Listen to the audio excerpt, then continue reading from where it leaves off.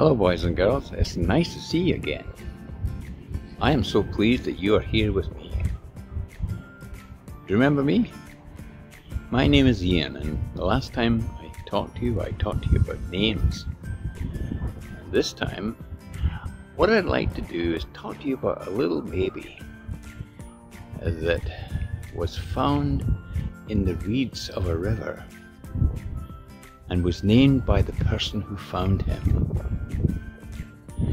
Before I do that, let me talk to you about rivers and towns. An awful lot of towns and cities have rivers running through them. Regina has a river running through it, and it's called Wascana Creek. Now, Wascana Creek is a very famous river. In fact, it is world famous. Do you know why? Well, I'm going to jump in my car and I'm going to take you down to the river, to that creek, and I'm going to tell you the story of how it is world famous. Because you see, Wascana Creek holds a world record. So here we go. You see my car in the background? That's where I'm going, and I'm going to go down to Wascana Creek. Now this is the world record.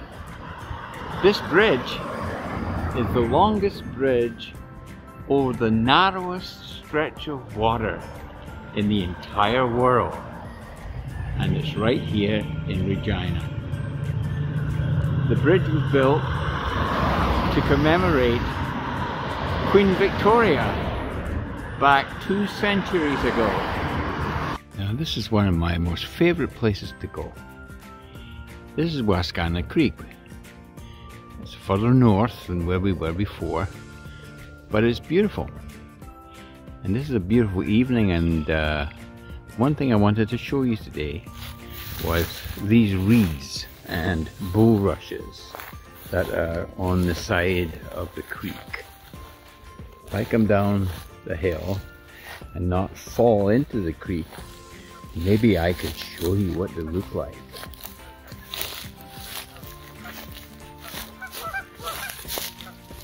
There they are. And look at the ducks. The ducks and the geese use these places for their nests. But many years ago, the Bible tells us a story about a little baby who was left in bulrushes just like this. So let me tell you the story of the little baby in the Bible who was left in the rushes and in the reeds on the river. It is found in the book of Exodus in the first couple of chapters, and the story is about a little baby who was in a family that was about to be murdered. And his mother, once he was born, hid him for about 3 months in the house. And then she decided he was getting too big. And so she made a basket and covered it with tar, put a blanket in the basket, and took him down to the river and hid him in the bulrushes, just like those bulrushes that I just showed you. He was hidden in the bulrushes, and his sister stood a little ways off to wait and see what might happen to him. Lo and behold, the king's sister and her friend came strolling by, and they heard the baby cry. And she sent her friend down to the rushes and down to the bulrushes, and she said, "Go get that baby and we'll see what we'll do with him." And they brought the baby up, and the baby was so beautiful that the king's sister, decided to keep him. With that, the baby's sister came came to the two young women and said to them, "Listen, I can get you a person to nurse the baby." And so they gave it back to her so that her mother may nurse the baby. Now that baby's name was Moses. And Moses was given that name, by the king's sister. Because the Bible tells us that Moses means, "I found him by the water." We all know who Moses eventually became. He lived in the king's palace for a while and got to know how things worked.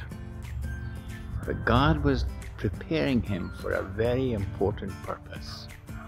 And that purpose was to bring his people out of Egypt into the promised land. But that's how he started. And boys and girls, you know, when we are born, God has a purpose for each one of us. And if we're willing to listen to him, he will show us that purpose. So I hope you enjoyed the story of Moses. It's a different story, because most times the story is all about him going and taking the people out of Egypt. But this is the story of his birth. And I do thank you for listening to me, because next time I think we'll talk about the person who got them into Egypt in the first place. And his name was Joseph.